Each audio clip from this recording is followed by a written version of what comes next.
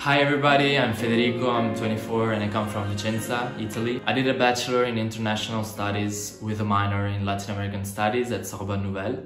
And in parallel with that, I decided to do some voluntary work to explore the field of sexual and reproductive rights.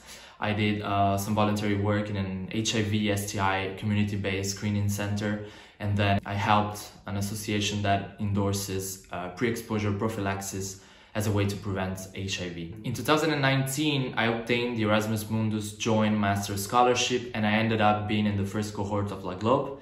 Together with 16 other students, I went to Salamanca, then I went to Stockholm, then I went to Paris, and I decided to do an internship at the Sexuality Policy Watch in Brazil. And that's when I decided to merge my interest for sexual and reproductive health and rights with political sciences. I defended my dissertation at Stockholm University, and after that I obtained a second internship at the French National Research Institute for Sustainable Development, where I follow some projects related to mother and child's health. I am currently working at the European Parliamentary Forum for Sexual and Reproductive Rights in Brussels as a research and advocacy assistant. Among different activities, I'm in charge of a project that monitors policy access to contraception in Latin America and the Caribbean. I think that the LAGLOBE experience helped me in different ways. It made me realize that I wanted to continue working both with Latin America and sexual and reproductive rights. I'm really thankful for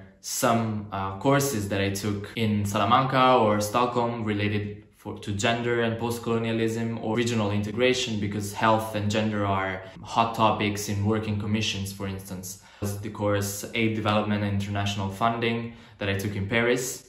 In my day-to-day working, I put into practice the research skills that I learned, data collection, for instance, but also the creation of summaries or policy briefs. And also I think that one course that I consider very important was the professional project course in Paris that helped me define my professional goals and understand how to enter in the work market.